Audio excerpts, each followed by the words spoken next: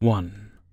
I was never a religious person, but around the age of 22 I had formed a relationship with a guy that was a Byzantine painter. His job was to create portraits of saints, and was also working in church restoration. It just so happened that back then he was working in a big church on an island, and he was restoring fresco paintings on the walls. I went along to catch a bit of vacation for my work since it was on a sunny island, and since I wanted to also help him out, I was in charge of climbing up and down the scaffold that we had placed on the walls and bringing him different tools. The job had to be done at night since during the day with all the people visiting the church it was impossible. It was one of those nights while we were working up on the scaffold that a strange happening took place in the big church. Before I continue, a little info about the entrance. The entrance had 2 doors, one heavy wooden door several meters high on the outside, that had about the thickness of a human body, and took 2 people to open it and close it. It was locked with a heavy metal lock and a big latch that was on the inside, about half the size of a child's arm. The priest would lock from the inside and then use a small normal-sized door to exit the church. Then after that, there was a small hall and a second glass door, with heavy double glass and similar height as the main entrance of the church, which would also lock with a big metal lock. During the night, both those doors were locked safely. Now back to the strange happening. At first we heard a loud banging sound coming from outside the door, and the ground of the inside of the church started to shake, as if a huge earthquake was happening. We were very surprised, and since the original sound came from the entrance, we both turned around to look at what was happening while holding on to dear life from the scaffold that was several meters above ground. We saw with our own eyes the heavy outside wooden door pop open as if it weighed nothing. The force was so strong that it broke the lock. The huge latch that was on top came out of its place and flew in the air, hitting the wooden frame of the glass door and ending up on the ground. We were left with our jaws hanging open. After the door popped open, there was nothing behind it. Nothing at all. No humans, no bulldozers, no crew of bodybuilders. It was just the dark woods that we could see beyond the door. Then the second sound came. The glass door started shaking as if a giant was holding it from both sides and was trying to crush it. The door was shaking so violently that it looked like it would come out of its position on the wall and shatter like a glass toy. That went on for several minutes. That felt like an eternity. And all that time we were just frozen, looking towards the invisible force that was trying to break down the entrance. But the second door didn't shatter. Instead, as if nothing had ever happened, everything stopped abruptly. Not a single sound was heard after that. We managed to get our shit together and climbed down from the scaffold, leaving everything behind while running towards the side exit. Before leaving, we managed to remember we had to flip the circuit breaker to turn all the lights off, and so we did. After leaving the church, we ran towards the room we were given by the priest to sleep in. They were guest rooms they had available for visiting priests, artists working at the church, or people that needed a place to sleep. It was located behind the church and was 2 stories high, so it was overlooking the church. We looked out the window and all the lights were suddenly turned on, every single one of them. All of the windows around the church were emitting a bright light. We had for sure turned the circuit breaker down before exiting, because it was placed next to the side entrance. But now all the lights were turned on. That lasted about 10 minutes, and then the church became dark again. At that point, there was no way we could get any sleep. We just waited for the dawn to come. We took the decision to call the priest at the crack of dawn to arrange a meeting before he headed to the church, so we can tell him what happened. We certainly did not want to get blamed for a broken door. He listened to us silently. Even after we were finished, he did not say a word. He did not blame us for any of this either. He just accepted it all as if it was a natural thing, and he already knew about it. He only called a specialized locksmith to repair the damage at the door and the latch. We never received any explanation for this, and my now ex-boyfriend stopped working there altogether. Of course, I also never stepped foot in there again, and until today, several years later, I haven't got the slightest idea about what that was. 2. There is an old legend in Virginia of a road in Yorktown called Crawford Road. There are tons of ghost stories about that road, one being an African-American lady that hung herself off of the bridge and can still be seen hanging herself off the bridge if you go under and look behind you. There are other stories of soldiers walking down the road, lights in the distance, and cars stalling when you park under the bridge. There are a lot more stories that you can look up on your own, but this is the story of me and my friends' experiences down that road. I am not personally a believer in ghosts because I never saw one until that night. To keep the identities of my group safe, I will be referring to myself and me as my friends as W, N, J, and A. So to start this story, we were talking about some paranormal experiences, and me and W mentioned that we have never had a paranormal experience before. So W was determined to have one that night, and wanted to know of a haunted location. I remembered a friend of mine that lives in Yorktown was telling me of the legends of Crawford Road, and I brought it up to the group. We checked the time it would take to get there and decided to kill some time until it got dark. All the while, we were reading up different stories online to see what we were getting into. Needless to say, everyone was pretty excited, but we were not prepared for what would happen. Once night hits, we go down the road and don't see anything unusual, as many other cars were also going down the road. But there was a cop sitting at the top of the bridge. So we decided to go get some food while we wait a bit longer for the road to get less busy and the cop to leave. About an hour later, we go back down the road, and once we get to the bridge, there is another group of people on the road as well, looking to see what they could find.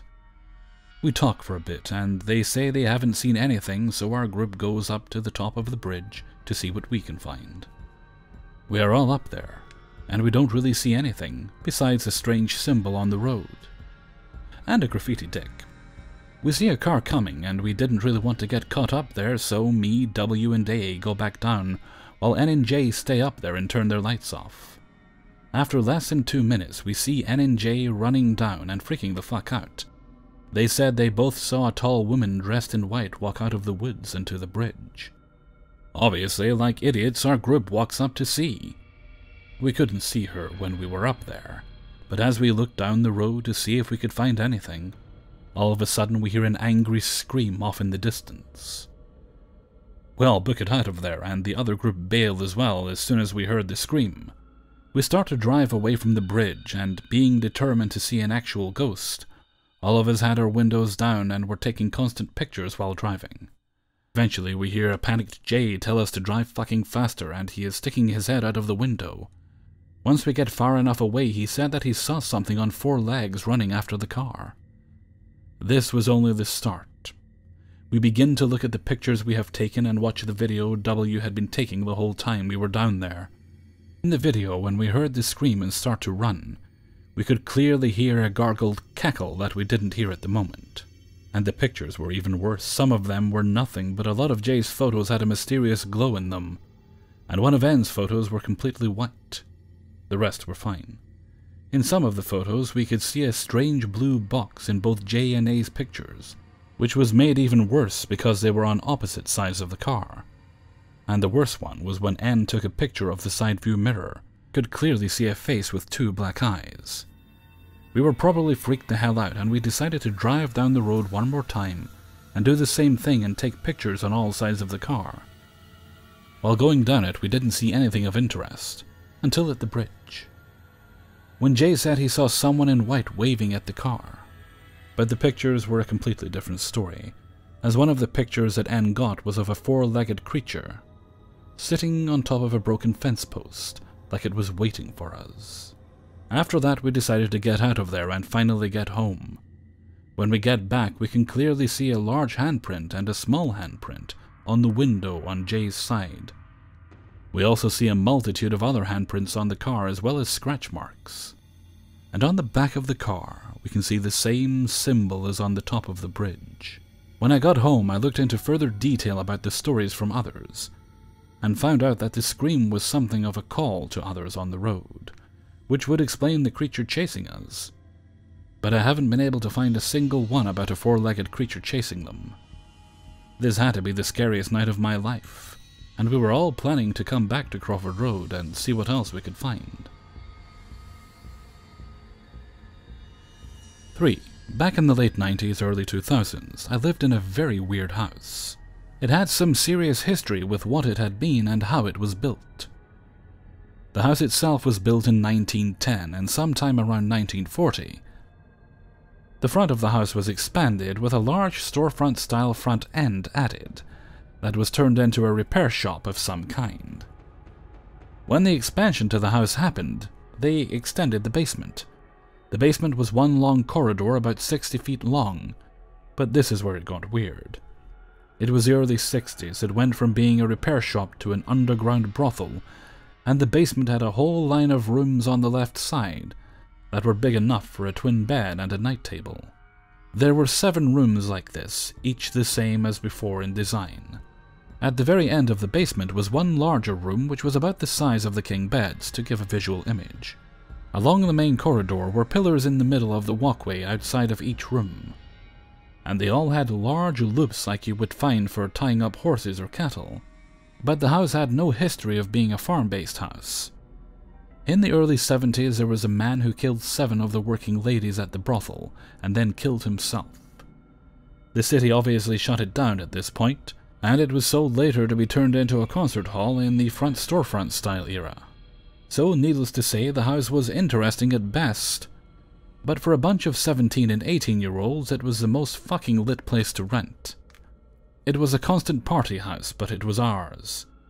The front area we turned into a lounge with a crap load of couches and tables for doing what teens in their first place do best. In the end, the house was paid for by me and 3 other friends. Before living here, I didn't believe in ghosts or anything of that. But after living in that house, even to this day, I don't fully know how to explain the events that occurred. But it started out where the unexplained things we just thought were someone else in the house. One day my friends and I were all sitting in the back room of the house when we heard a loud crash. We looked out to see the light in the kitchen strobing, and our ferret was screaming, who we kept in a cage in the kitchen and dining area. We heard another slam and can see his cage in the light side past the doorway. We obviously ran to find out what was going on, but when we entered the kitchen, there was nothing there. Just our little dude freaking the fuck out. We couldn't ever figure out what was going on, but when this happened, it got us all talking about our own events. Over the course of the next few months, we started to gain a feeling for each one of the spirits that shared the house with us. I don't know how to put it, but we felt there were at least 2 good, warm-feeling spirits and 1 very angry and violent one. We started having physical interactions with them, which to this day I can't fully explain, other than what felt like a warm hand on your shoulder kind of experience. And then the other, which resulted in what looked like burns and scratches. When we lived there, we had a set of 3 paintings that made up 1 painting. When we put them on the wall in the correct order, they would get ripped off the wall. Sometimes we would come home to them on the other side of the room, and other times it would happen with us watching, like when we were sitting around drinking or whatever else.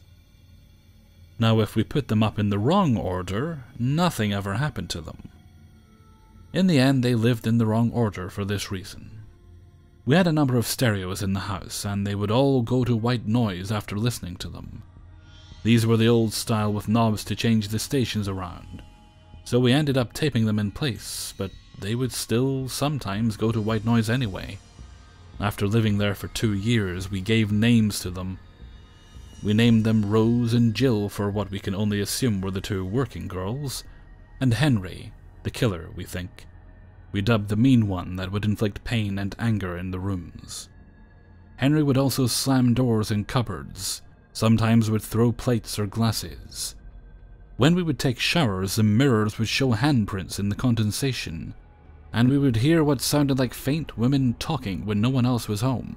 One night, my friend and I were throwing a Nerf football back and forth. The ball bounced and hit a large white vase that was in the house when we moved in. It fell over and crashed on the floor into pieces. We felt like this must have made Henry angry because both of us felt burns and scratches on our backs. Raised welt kind of scratches, and his activity levels skyrocketed for the next week or so. 4. While visiting my family in the island of Lombok, Indonesia, I heard what I believed to be a witch known as a Leuk fall from the sky onto our roof. I have lived in Australia my whole life, but my dad, who is from Indonesia, has family over there. 3 years ago, when I, along with my mum, dad, and sister, were staying with my dad's family, something creepy happened. We were sleeping in a back room of my uncle's deli, under a corrugated iron ceiling. The room was small and only had one small window, which was just a square cutout, with 4 or 5 metal rods in it, kind of like what you imagine a jail cell would have. The window had a small curtain over it. In the middle of the night, my whole family, mum, dad, sister, and I suddenly woke up to an extremely loud bang on our roof, followed by scratching. The sound was too loud to be created by something as large as a cat or dog. There were no trees for an animal to jump or fall from anyway. My mum, who has never experienced anything paranormal living in Australia her whole life, became a little worried. Even she was suspecting something paranormal. My dad wasn't surprised, though. He has told me many stories about things like this when he lived in Indonesia. The next morning, my dad told his brothers and sisters about what happened. They weren't surprised either. They told him that recently, almost every night, Leuks have been running around on people's roofs. They described them as humans with crow-like wings running, flying, and screaming. Pretty much next to my uncle's deli and our land there is a village, which has their own culture and beliefs, etc. My other uncle married a woman from that village, so our family are quite close with the people. In that village there is like a shaman man and woman called a dukun. They're an old couple who the villagers always come to when there is a problem with spirits and stuff. The wife is just a small old lady whose teeth are stained reddish black due to chewing on betel nuts all day long. The husband, I don't remember what he looked like. My family visited them once because they wanted to perform some kind of ritual with us. Maybe to cleanse us or something. Anyway, my dad told me that the dukun suspected that there was a few Leuks in the area. A lady and her mother lived in the house next door to my uncle's deli, were the ones who they suspected. They thought that it was best to just keep it to themselves and not accuse the ladies of something like this. The creepy thing is, the neighbor's house was next to our room, right where the small window was. In the few nights that I stayed there, I, who was sleeping right next to the window, had a terrible night's sleep. I woke up with really bad heat rash and just sheer uncomfort. My dad told me that several times in the night he noticed that the curtain on the window was opened, even after he kept closing it. He also had strange feelings that someone was looking in. A little bit of information about Leuks. They are human beings who practice black magic, causing them to turn into a supernatural being. In each region of Indonesia there are different types of creatures like this, with different names and appearances. But in Bali and Lombok, it is known as a Leuk. During the day they appear as a normal human, but at night they leave the house and do whatever they do. You can learn more about them online. Just search Leak or Leyak, witch. 5. Hey guys. I thought I would share a few moments from the 2.5-month-long experience I had last summer. I've been wanting to share this for a while. It scared me so much I'm genuinely considering seeing a therapist for it, because I can't sleep without a light on now. Maybe sharing will help me gain some peace of mind, who knows. So, last year, I flew overseas to work at a summer camp on the east coast of the US. I don't want to disclose the location, as to not dent the camp's credibility or scare any kids who shouldn't be on here. And it was all well and good for the first week and a half. There was no mention of ghosts. If there was, it was usually in a joking context, and I would brush it off, as people using cliches to get a rise out of the new counselors, as you do. Anyway, some important information to know about the camp, which I didn't know until halfway through the summer, although it has changed hands a few times and also changed names. The camp itself is over 90 years old. It was built in the 1920s, and it stands on what used to be the grounds of a Native American settlement. Another thing to know is that during staff training all the female counselors were in one building, which was divided into 3 cabins, and the guys were in another cabin on the opposite side of the camp. My bunk for the first 2 weeks was in the middle cabin of the girls' building, so now that's out of the way, I can move on to the paranormal stuff. Firstly, from the moment I arrived, the camp just felt off. Like being watched, no matter where I went. I just ignored it at first because I was a long way from home, and the US can be a bit of a culture shock. I come from England, so it felt like everything was the same but moved to the left. Things started happening a week and a half into training, like I mentioned before. Everyone was exhausted from said training, and we also had a curfew to be back from the staff lounge and in our cabins at 11 at the latest. So we were all asleep by midnight. If you have any experience working at a summer camp, then you will know that sleep is a sacred gift from above that can't be wasted, unless you want to feel like a zombie the next day. So when you were out for the count. Which is why I found it odd that I woke up at 2:50 in the morning for no apparent reason, to a really odd feeling in the room. The only way I can describe it is kind of impending doom, or something is coming so you need to hide kind of feeling. I had also just had a dream about the cabin being haunted, which contained the same feeling. So the fact that it stayed when I woke up was a little unsettling, to say the least. I rolled over and pulled the covers up over my head due to said feeling, and aggressively tried to get to sleep as fast as I could, which didn't work. And when it hit 3 a.m., everything went eerily silent for a few seconds. Then footsteps walked into the room. They were really loud, and whatever it was walking barefoot. I can remember wondering if it was the sound of one of the window fans playing up for a second. But then I realized it was walking in paces of 3s and 5s, really slowly. This was followed by an even more horrifying realization that it was starting to do rounds of everyone's bunks, to see who was sleeping in them, and that it was making its way towards mine. As a side note, I'd like to add that I was fully lucid and was not suffering from sleep paralysis. I was trying not to hyperventilate, and it took every part of my being to try and stay still. I'd never known fear like that. I felt like if I gave myself away and it knew that I was awake, I would die. I also had no drugs in my system and have no history with hallucinations. If I did, I wouldn't have been cleared to work at camp. I also knew no one in any of the cabins were awake, because I shone my phone's torch around the room and checked the bunks. Everyone was comatose, and no one woke up whilst this was happening, no matter how much I wanted them to. The footsteps also started in the doorway, not in the hallway or the room itself. Anyway, getting back to the crux of the situation. This thing eventually gets to my bed and stops, for ages. Like a good 3 to 5 minutes. My guess is it was waiting to see if I was gonna give myself away and show that I was actually conscious. I didn't, thank God. But hell, the feeling was so thick in the air I could almost feel it lean over and try to get a look at my face. Eventually I heard it turn and walk away and continue doing its round. And it continued to do this 3 or 4 times within the hour, within 10-minute intervals between each round. And I'd check the bunks again with my phone torch in hopes that someone was awake every time it went quiet for a while, but no one was.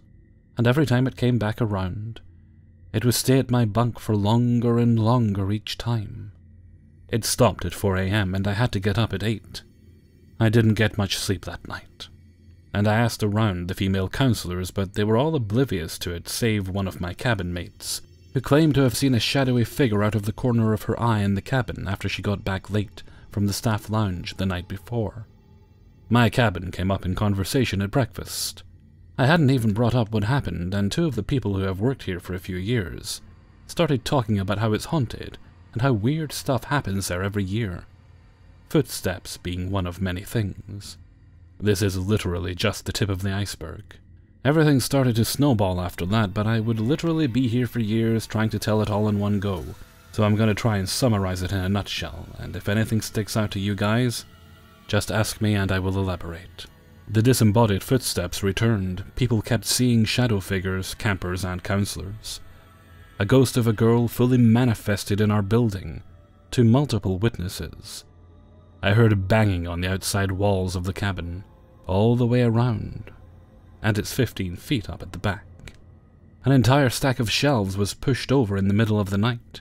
Weird stuff has happened with the fairy lights, multiple witnesses again, where they were moving on their own, and we had a girl who could see spirits in the cabin. She was full-on psychic, even admin believed her.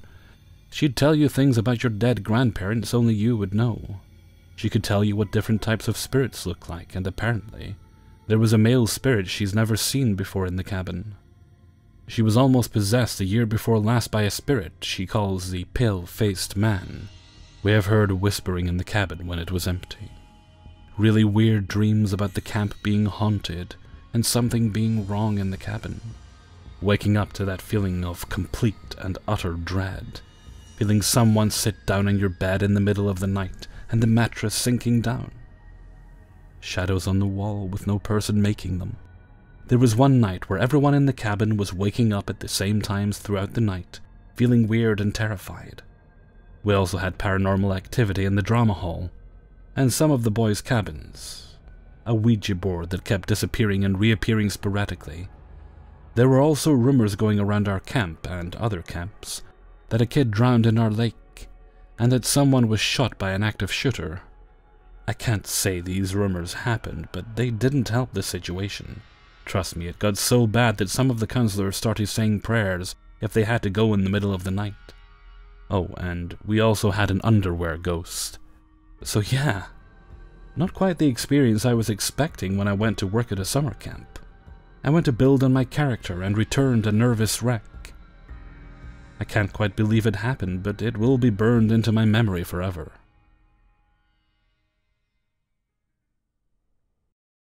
Hey everybody, Hellfreezer here, and thank you very much for listening to 5 True Paranormal Stories, episode 136. And thank you very much to everybody who allowed me to use their stories in this video. Now that reminds me, the mention, it's probably a sick thing to be reminded of, but when they mentioned the rumour in the summer camp story about the kid being drowned in the lake, I'm just about ready to start buying stuff for my fish tank now. I'm not sure where I'm going to get the figure, though, because they go for about 30 quid or more if you get them on Amazon. You can get the used ones for a bit cheaper, but I have seen them on AliExpress. I've never ordered from there, so I'm not sure. It seems to be the exact same figure, and I've watched people review it, and they say in the reviews that they don't really know if it's a knockoff or not. But what I have noticed in the reviews for these particular figures, and I'll explain what I'm doing with it in a minute for those that haven't, for those who I may not have mentioned it to, is that they look identical in every way, is well made, all the articulation, everything's correct to the actual proper figure. The only thing I've noticed is that the packaging always looks damaged. So I'm wondering if it's basically just figures that have been bashed about a bit, and they've ended up getting sold off cheaper, and they end up on AliExpress. So I'm wondering if that's the case, and it's actually a genuine figure. I'd hope so, but I don't know for sure. But that being said, I'm going to submerge the thing in a fish tank anyway, so I don't think it really matters if it's perfect, as long as the paint's not toxic, and they don't seem to be. So what I'm doing is I need the part 6 one. I believe it's part 6. That's the one with the gloves. And there's a little set as well you can buy, and I'll get that. And it's got a number of other things in it, but it's got a rock and a chain. So if those of you who are fans of Friday the 13th will know that Jason eventually gets sunk to the bottom of Crystal Lake. And I'm going to recreate that scene for my fish tank. I'm also getting some kind of glow. I'm getting regular gravel. I think it's like blue and white. I'm also going to get some to sprinkle in it that actually glow in the dark. So that'll be pretty cool as well. And I'll just, the last thing is I'll have to figure out where I'm going to get fish. There used to be shops in the town I live in, but I'm not sure if there's any anymore. I'll have to check. If not, I might be begging a lift off my brother-in-law. We'll see. Okay, and with that, I'm going to head off for now. So until next time, thank you very much for listening, and take very good care of yourselves.